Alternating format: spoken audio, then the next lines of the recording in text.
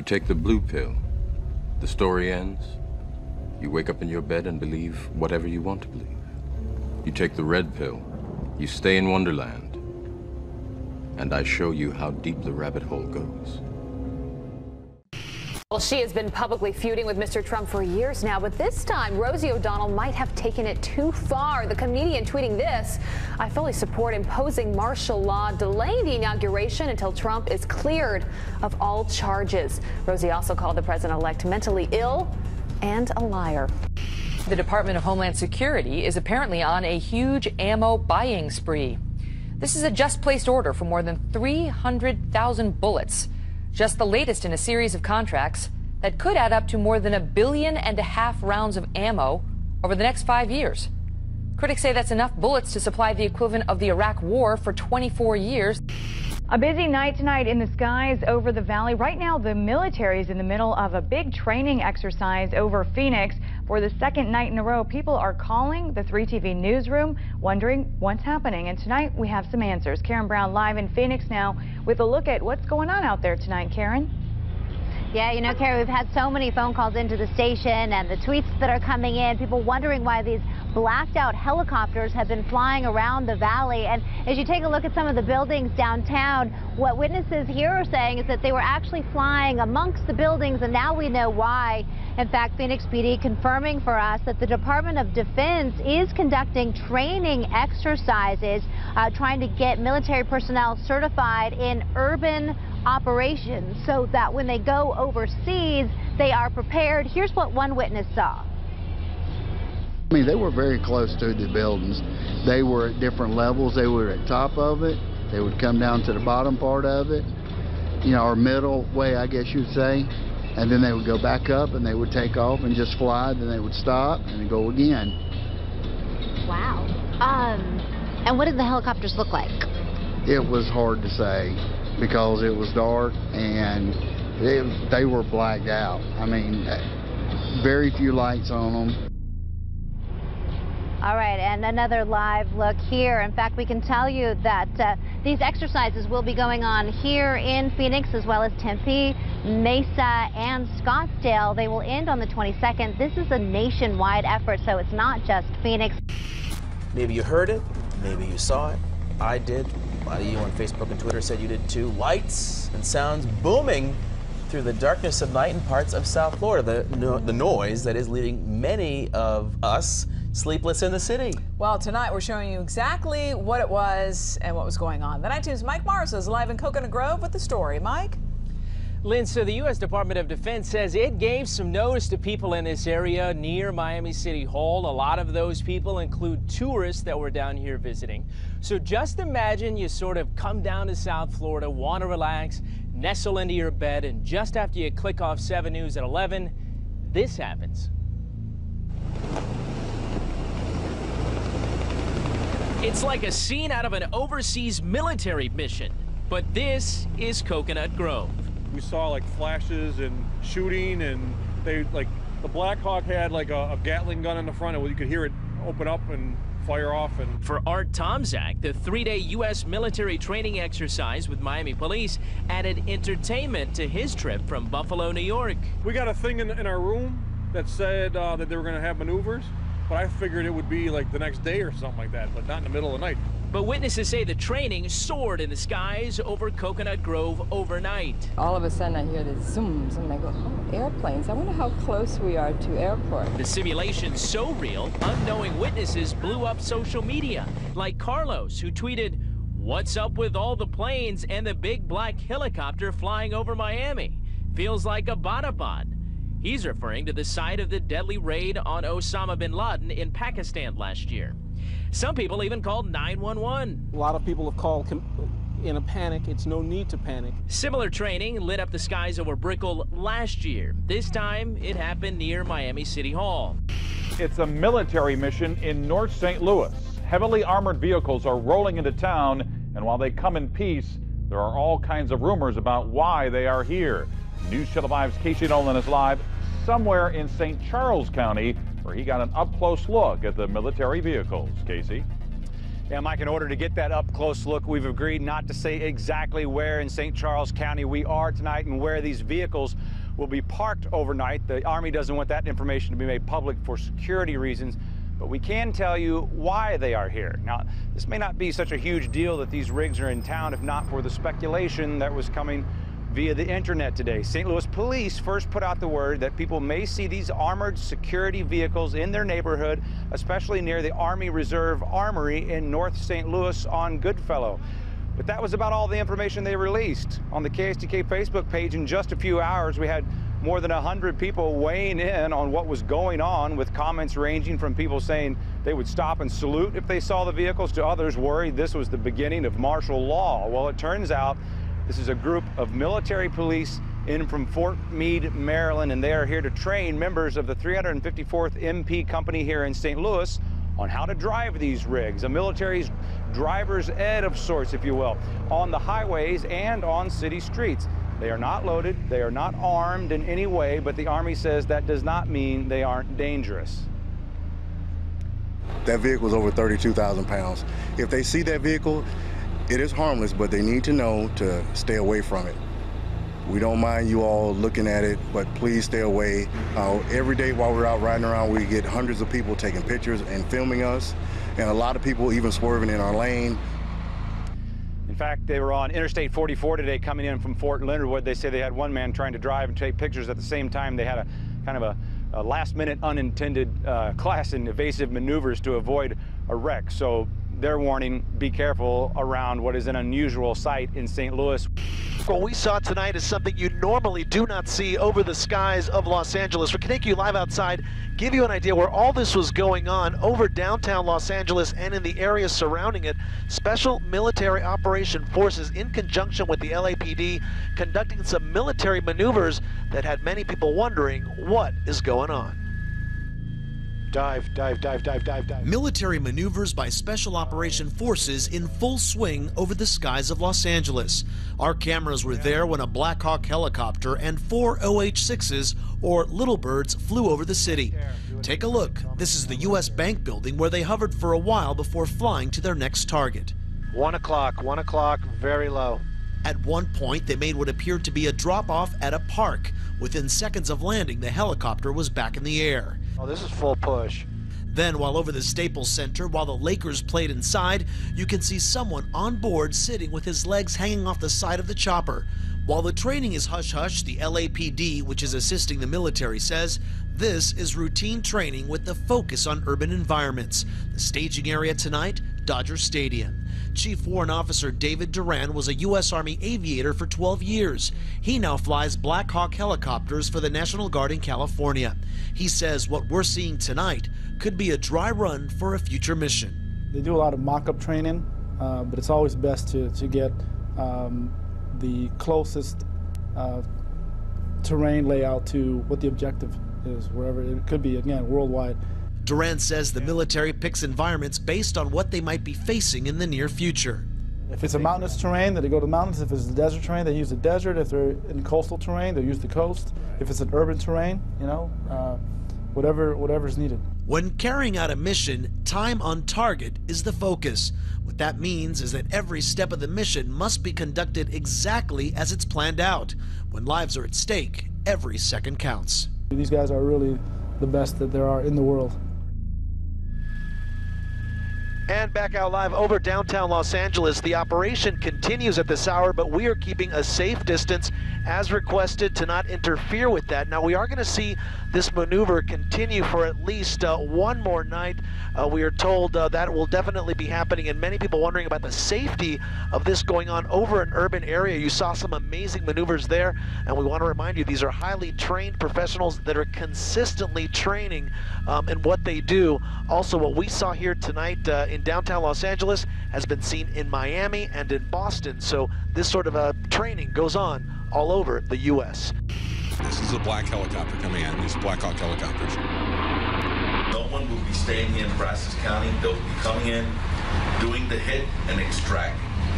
Time on doing the hit and extracting. Maybe 15 to 20 minutes of exposure, then that's it. Then they're done. Can we recommend some places to you to hit? You know, every county that we have briefed has done that for us also. Now, what we're looking at there, we just saw somebody on the ground, soldiers surrounding him. You're going to see that person getting drug off, or somebody else being drug off in just a moment. More helicopters landing and taking off. This is a very dangerous thing to be operating helicopters at this level in a major city. I don't know if you can get, I don't think you can get FAA permission to do that normally. Now this, what we're looking at on the video right now, is a line of people being marched across a civilian American street accompanied by the military. Unconventional warfare into a perspective, you see it a couple different places up there, unconventional warfare, and I'll explain that from a historical perspective. Again, this is a presentation in Brazos County of Jade Helm that you're listening to. Troops on troops, tanks on tanks, uniform enemy against uniform enemy is the way conventional warfare is generally defined. Unconventional warfare, from a historical perspective, if you think of World War II, Germany came in and they took over France. The French did not want them there. They formed the French underground.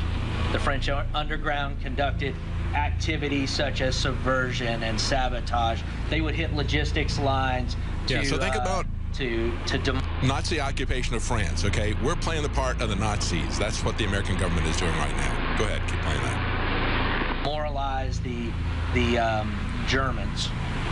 So what a lot of folks don't know is there were American advisors with the French underground throughout World War II, assisting them in planning and conducting those types of activities. Now, if you're watching this video right now, you see civilians being loaded into white vans. The United States Army Special Forces has had the charter to conduct unconventional warfare throughout the globe. Driving them off in the white vans to the internment centers. The last 15 years, we have been in Afghanistan and Iraq.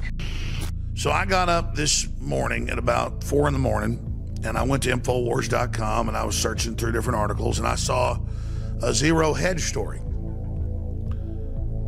And then I linked through on the Zero Hedge article, and I was on The Intercept, I was at Army.mil, and I was reading public documents and even promo videos for the Army and the Pentagon. It was a mix of those different agencies saying, we're going to take over America and run every town and every city in the next decade or so because the country's so destabilized. And we're going to master the human domain and control every facet of human activity. Our current and past strategies can no longer hold. We are facing environments that the masters of war never foresaw. We are facing a threat that requires us to redefine doctrine and the force in radically new and different ways. The future Army will confront a highly sophisticated urban-centric threat that will require that urban operations become the core requirement for the future land force. The threat is clear. Our direction remains to be defined. The future is urban. I knew that in years past when we exposed similar documents to this, they weren't as naked or brazen, but they were similar. They'd go like 80% where these went that were just released, that they would always spin it and say, Alex hates the military, or Alex says the military is coming to take your town over next month and, you know, going to rape your daughter and take your guns. Never said any of that. It was normally the military that was actually blowing the whistle and exposing all of this. So I've learned that when they come out with this, the media is promoting it as a good thing, but then if we critique it and say, hey, we're not supposed to have the military on the streets of America unless there's an emergency, then they spin it and say, you know, that we're saying there's an imminent invasion. We can now, and we will remain in the future, retain the capability to rapidly deploy, and we will destroy any enemy, anywhere, anytime. Additionally, the battlefield will be highly complex, almost certainly in dense urban areas, and against an elusive, ambiguous enemy that combines terrorism and guerrilla warfare alongside conventional capabilities mixed with large civilian populations. You just have to understand, the globalists control the military. The military is not bad on average. They're the most active, involved people in many cases. But the globalists are engineering the societal fall while they're, again, preparing the takeover that comes from the collapse they're orchestrating. When we covered Jade Helm, it said a trained mission, a preparation operation to invade Texas and different places like Utah and even the conservative counties of California. Here's Zero Hedge. Coming soon to a city near you, the U.S. military plan to take over America. You can go read the big 12-page report with all the links to the government. This is almost all these links are to Army.mil and the Pentagon and the State Department. This is all right there. So everything we told you about Jade Helm 3 years ago, now documented and happening. We said it was preparation to condition you for this takeover, for the collapse they're engineering, that they then want the military to come in and clean up, knowing that our military is who we love and that who are our friends and family, so we'll just accept it. But after the military leaves, the bureaucratic controllers come in. Here's one from The Intercept, and they talk about a dystopia, the collapse of the cities, martial law, takeover of society. Master the human domain, the domestic plan behind Jade Helm. This is May of 2 years ago, 2015, how it was all just a big drill to condition the military and the public to integrate with all the smart technology for a total shutdown and takeover of civilization if it's needed. There's that report. Now, you read the new reports. These earlier reports didn't admit all of it, but they admitted much of it. Now they just admit the whole thing. And that's because this was all waiting there in the last 2 years with Obama getting ready for Hillary to come in and this whole engineered collapse. And Chelsea was going to run this big world government health body that forced inoculations on people. That came out in Heat Street today. God almighty. I did a report on it last week. I didn't know it was that bad. Big report I did 3.5 years ago, Don Salazar, Alex Jones. Government promises to stop lying because of Drudge Report. And they come out and they say in an hour-long press conference with the then Deputy Secretary of the Army, or no, Secretary of Defense, they say, listen, we know we've been lying to you. You don't believe us anymore. So we're going to send the CIA and military into every town and city. We're going to take over to make sure we tell the truth now. And we cannot hide our bad news stories. Bad news gets out one way or the other, and we must come to terms with telling the bad stories as well as the good. When bad things happen, the American people should hear it from us, not as a scoop on the Drudge Report. Now, that was Obama pushing all that. So when they tell you we're going to not take over, it's the opposite, but they said it. Go watch the hour-long press conference and see my analysis from 3.5 years ago. I said it's a total takeover, every city, every county, with covert operations, because they know the American people have woken up, and the big foreign banks don't want that to happen.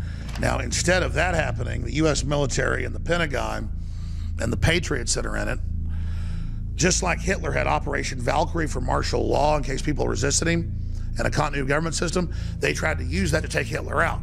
Well, because they tried to put in a martial law COG system to totally take over the United States, the intelligence agencies were all given the intel that it was a martial law plan. They had the proof they needed that it was sedition, but they could also use these communication grids and systems into all the local media to actually go in and turn the public, who was already partially awake, completely against the New World Order globalist plan. And there's been an intelligence agency counter coup through a popular vote and the American people and the Electoral College to defeat the globalists, because they were so arrogant. It's not the intelligence agencies are perfect, but a weirdo pedophile pervert like Bill Clinton and Hillary, and walking around in Chinese communist outfits. She's not just their agent, but wears their uniforms, saying that they were going to dominate America and take the guns and go after veterans. And it was just like, we're really going to be dominated by these people? A new article, White House fears sabotage by intelligence industrial complex. All this stuff you see isn't feared sabotage, it's current sabotage. Now, here's a file from 2 years ago on Jade Helm. And yeah, we're vindicated. Everything we told you about Jade Helm has now been admitted, and Obama had it all down to the plan. Coming soon to sit near you, the U.S. military plan to take over America. You should add for the globalist. There's the original Jade Helm document posted at Army.mil, linked at Infowars.com, where they admit the plan to train for invading Texas and taking our guns. But it was multifaceted. It wasn't going to happen in 2015. It was just to get the public all riled up so they could say, there's no military takeover imminent, so we would just accept the incremental. As they try to implode the economy and the social justice warriors and the Black Lives Matter. Covert warfare coming to Texas sparked some fears of federal takeover. Then they went on in all the major papers to say we said it was an imminent takeover when we never said that. Jade Helm, troops to operate undetected amongst civilian population. Again, that's just all part of training them to be basically CIA assassins. Video, Marines practice subduing citizens inside internment camp. And they say, you're a veteran, you're a gun owner, you're a constitutionalist, we're going to arrest you. So you see the training right there. But instead of just saying, hey, they shouldn't be doing that training, they say, Oh, it's imminent takeover to discredit us. Document: Jade Helm, commander, plans to operationalize the Kona base right here in the United States, continental United States. See? Establishment press discredits itself with Jade Helm deceit. Article on that. Louis Garment gets why some Texans are worried about military takeover, National Journal. And he goes into Obama was training for martial law, buying billions of bullets, had the military training for it. A lot of the military actually got what it was. It was kind of a dry run to see if they could get away with it. And now Obama has built a bunker 2 miles from Trump and says he's preparing a military takeover. It's in the news. And Michael Moore says, kill Trump, overthrow him today, Infowars.com. Jade Helm, the human domain, the domestic plan behind Jade Helm. And again, they get into all this in their own PowerPoints that it is a plan to take over America. Chuck Norris came out and said, Jade Helm 15, Crime Stoppers at risk. And he exposed the fact that serious stuff was going on. And they're so scared of Chuck Norris because of his name and who he is with the military. They did drills on his ranch without asking him. And this came from his son, hoping he would do something. Oh, they fear Chuck Norris even more than me and General Boykin. There's key names they really fear with the military. Abbott defends Jade Helm 15 decision, saying, yeah, the manual says martial law training, we're going to monitor it. Army manual outlines plan to kill rioters, demonstrators in America. Well, they may have to if the cities are burning, but again, the globalists and Soros are pushing it, so they have an excuse to set the precedent. Now, this is what you really want to read. FM 3-39.40, internment resettlement operations, 2010. This got leaked. A year after it got leaked to us by patriots, Obama admitted it was real and it was released. Talks about processing your social security numbers, how to put you in a forced labor camp. Remember, the Weathermen openly said that back in the 70s in federal court. How to process you and your family. And then, of course, there's Freedom from War, the United States Program for General and Complete Disarmament in a Peaceful World, how the United Nations takes our guns, who runs our refugee program, who runs the UNIDIR program, who runs the Safe City and Strong Cities initiatives, the UN. And it goes on to say, State Department publication 7277, go read it, see scans of the manual online. This is the reason Kennedy probably got killed. He meant well, but that was the end of it with some people in this country. And I'm not defending what happened to Kennedy, but now I know more than I used to. They were going to start the disarmament of our military in the Soviet Union under the UN. Folks saw it was a UN globalist takeover. The UN was created by the Rockefellers, and Texas is the reason the president's dead. To quote a certain rock band with Glenn Danzig. You can read the short title Purpose, Public Law 87-297 for yourself and see what was passed into law to disarm the American people, bring in the United Nations, and disarm our military and police as well. That's U.S. law. That's at thomas.loc.gov right now for you and your family. So they could argue they already put it into law to disarm you, the military, and the police. And when Kennedy signed that, he committed treason. Everybody else knows what happened to him at that point. Here's the civilian inmate labor camp program. This is declassified over a decade ago. Army.mil to put you into forced labor camps. So they say you've committed a crime at federal work camps.